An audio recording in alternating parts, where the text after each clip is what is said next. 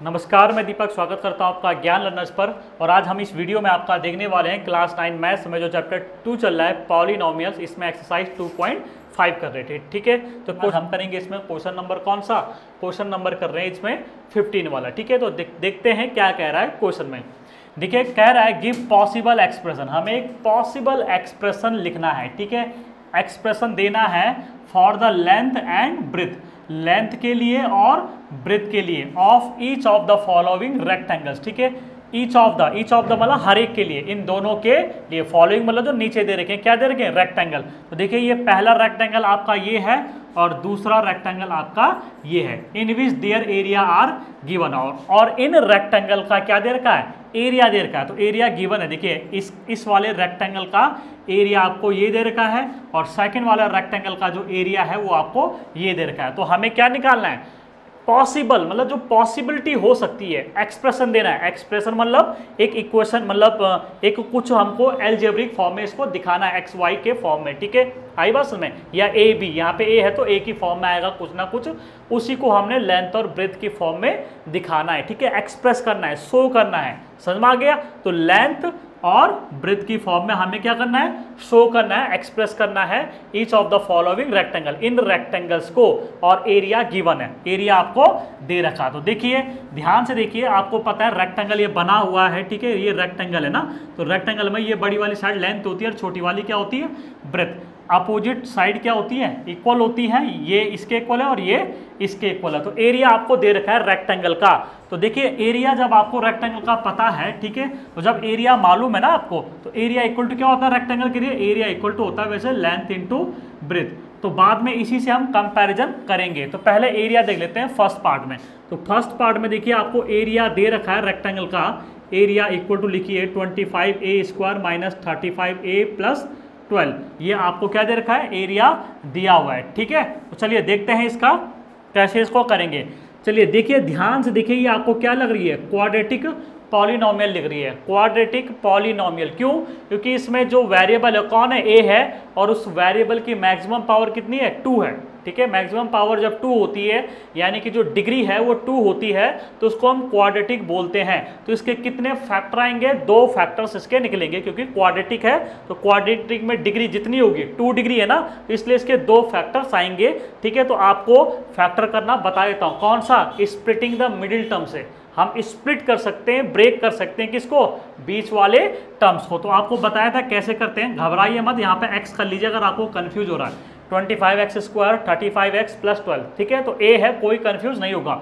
तो 25 के इंटू यहाँ करते हैं 12 से, तो 25 के इंटू अगर मैं 12 से करता हूँ तो आपका आता है 12 5 जा 60। ठीक है, कैरी बचा 6, 12 2 जा 24, 6 हो गया 300। तो 300 के हमको क्या करने हैं, फैक्टर करने हैं कि प्लस करके क्या आ जाए, 35 आ जाए। ध्यान दीजिए, इस 35 को हम ब्रेक करेंगे, प्लस करके क्या आना चाहिए, 35 आना चाहिए। किसको ब्रेक करना है, 300 को। तो इनको देखिए ब्रेक करते हैं। तो मैं सिंपल सी बात है, इसको कर लेता हूं मैं, इसको ब्रेक करेंगे तो आप कर लेंगे 20 इंटू 15 कर लेंगे। आप क्या कर लेंगे जी, 20 इंटू 15। ठीक है, क्योंकि देखिए 20 और 15 को अगर आप ऐड करेंगे तो कितना आ जाएगा, 35 आ रहा है। देखिए बिल्कुल सही आ रहा है। और अगर इंटू करेंगे इनको, 15 2 जा 30 एंड 0, 300 आ रहा है इंटू करने के बाद। तो 25 के इंटू 12 से होगी, कितना आ गया, 300। 300 के ऐसे फैक्टर कीजिए कि प्लस करके 35 आ जाए, तो 20 और 15 हो गए। अगर कुछ कंफ्यूजन है फैक्टर करने में तो ये कर लो, 300 ऐसा ले लो, ऐसा तो आपको आता ही होगा। ठीक है, कितना आएगा, 150 आ गया। 2 1 जा 2, 2 5 जा 10, 0 का 0। फिर करोगे 2 7 जा 2 5 जा, समझ मारी बात है। फिर करोगे 3 से, 3 2 जा 6, 3 5 जा 15। फिर करोगे 5 से, 5 5 जा 25। फिर करोगे 5 से, 5 1 जा 5। तो 300 को कैसे ब्रेक करना है, 2 फैक्टर में ब्रेक करना है कि हमारे पास क्या आ जाए, ऐड करके 35 आना चाहिए। ऐसे 2 फैक्टर करने हैं। तो मैंने क्या, देखिए 2 2 जा 4 एंड 4 5 जा कितना हुआ आपका 20, और अगला हो गया 3 5 जा 15। तो समझ में आ गया कैसे इसके फैक्टर हमको करने हैं। तो कोई तो ऐसे भी कर सकता है, 2 2 जा 4 3 जा 12 और 5 5 जा 25 भी कर सकता है कोई। ठीक है, 25, लेकिन इनको फिर ऐड करके क्या नहीं आएगा आपका, 35 नहीं आएगा, इसलिए आपको ऐसे बनाने पड़ते हैं। तो ये हो गए जिसके 20 प्लस 15, इसको हम लिख देंगे। समझ में आ रही बातें। देखिए तो 25a² आप इसको ऐसे रखेंगे, माइनस है 35 को कैसे ब्रेक करना है, 20 + 15 में ब्रेक कर देंगे। ए पीछे लिख दीजिए, पीछे +12, समझ में आ गया। इसकी इंटू यहाँ करनी थी हमने, 25a² जैसा था वैसे लिख दिया, ये भी जैसा था वैसे लिख दिया, इसको ब्रेक कर दिया, बीच वाले को ऐसे मिडिल टर्म को स्प्लिट कर दिया, ठीक है। आपको कई बार ये चीज़ें हमने वैसे बता रखी है, ठीक है। तो 25 के इंटू 12 से करके कितना आ रहा था, 300 आ रहा था ना। हमको दो ऐसे फैक्टर लिखने हैं, मैंने कहा कि यहाँ पे और यहाँ पे दो फैक्टर लिखने पड़ते हैं कि 300 आ जाए। तो मैंने कहा क्या हो रहे हैं, 20 और 15 हो रहे हैं, ठीक है। 20 और 15, तो 20 इंटू 15 कितना आएगा, 300 आ जाएगा। ऐड करोगे तो ये आ रहा, तो ये हो गए इसके दो फैक्टर, ठीक है। वैसे माइनस है ना आगे, तो माइनस कर सकते हो, माइनस ये भी माइनस, तो माइनस माइनस प्लस ही हो जाना है, ठीक है। ऐसे करके भी आप कर सकते हो, या मैंने आपको दूसरा तरीका बताया, ये भी आपका तरीका है, ठीक है। जैसे आप कर सकते हो वैसा कीजिए, ठीक। तो देखिए 25a² अंदर माइनस का 20a माइनस प्लस माइनस का 15a + 12। अब क्या बनते हैं आपको पता, दो दो के क्या बनते हैं, पेयर बनते हैं, दो दो के जोड़े बनते हैं। इनमें कॉमन क्या आ रहा है, a तो साफ साफ दिखाई दे रहा है, और कुछ नंबर भी आ रहा, इनमें आ रहा 5 कॉमन, क्या आ रहा 5, ठीक है। क्योंकि 5 5 जा 25, a² का a बाहर है, कितना बचा a, यहाँ 5 4 जा बचा ना 20, 5 4 जा 24 बचा, a बाहर है, ठीक है। इनमें क्या कॉमन आ रहा है, कॉमन ऐसा लेना है कि अगले ब्रैकेट में यही चीज बचनी चाहिए, मतलब यहाँ भी आपका यही आना चाहिए, ठीक है। 5a - 4 ही आना चाहिए। अगर किसी का ये नहीं आ रहा तो समझो उसने कुछ कॉमन गलत ले रखा है। तो हम देख रहे हैं कि इन दोनों में 12 और 15 में किसका डिवाइड जा सकता है, 3 का डिवाइड जा सकता है, किसका, 3 का। और नेगेटिव भी लेना है बाहर, क्यों लेना है नेगेटिव बाहर, क्योंकि हमको 5a+ का चाहिए और 4 किसका चाहिए, माइनस का। तो माइनस कॉमन लेने पे ये 15 वाला पोर्शन आपका प्लस का हो जाएगा, और ये प्लस वाला किसका हो जाएगा, माइनस का। देखिए अंदर मल्टीप्लाई कीजिए, 3 5 जा 15a, समझ में आ गया, माइनस प्लस माइनस, अगला माइनस माइनस प्लस, 3 4 जा 12। तो बिल्कुल हमने कॉमन सही ले रखा है। तो इनमें क्या कॉमन ले लिया, माइनस का 3, अंदर यहाँ पे 3 5 जा 15, यहाँ पे 4 जा, ये प्लस का माइनस हो गया, माइनस का प्लस। अब देखिए इन दोनों को देखिए कि ये चीज दोनों में क्या आ रही है, आपकी कॉमन आ रही है, ठीक है। अंदर दूसरे ब्रैकेट में क्या बचा, 5a - 3, तो 5a - 3 आपका ये आ गया, और 5a - 4 क्या था आपका, कॉमन था।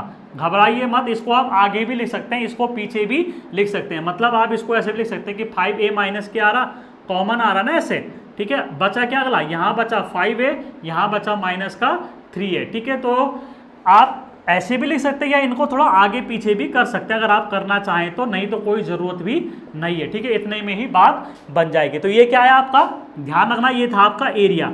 और मैंने कहा एरिया क्या होता है, रेक्टेंगल का, क्या चल रहा है, रेक्टेंगल चल रहा ना। रेक्टेंगल का एरिया क्या होता है, लेंथ इंटू ब्रेथ होता है, ठीक है। एरिया क्या होता है, लेंथ इंटू ब्रेथ। तो देखिए लेंथ क्या आ गई आपकी, कंपैरिजन करिए दोनों तरफ, कंपेयरिंग ऑन बोथ साइड। तो लेंथ की जगह ये वाला आ जाएगा, यानी कि लेंथ की जगह आ जाएगा आपका कितना, 5a - 3, और आपका ब्रेथ की जगह आ जाएगा, ब्रेथ की जगह b की जगह ये वाला आ जाएगा, कौन, 5a - 4 आ गया। तो समझ में आ गया। अच्छा आगे पीछे करना जरूरी है, कोई जरूर नहीं है। अगर ऐसा भी रहेगा तो लेंथ इसको भी मान सकते हैं और ब्रेथ इसको भी मान सकते हैं, कोई भी कंफ्यूज होने की आपको जरूरत नहीं है, दोनों चीजें सही हैं, ठीक है। तो लेंथ और ब्रेथ आ गए समझ में, सीधी सी बात है। क्वाड्रेटिक पॉलिनोमियल्स को फैक्टराइज करना, उसके सॉल्व करने, फैक्टर करने उसके, ठीक है। और ये लेंथ हो गया, ये ब्रेथ हो गया, समझ में आ गया पहला पार्ट। अब करते हैं हम इसका सेकेंड पार्ट, नोट कर लो, ठीक है ऐसे आप।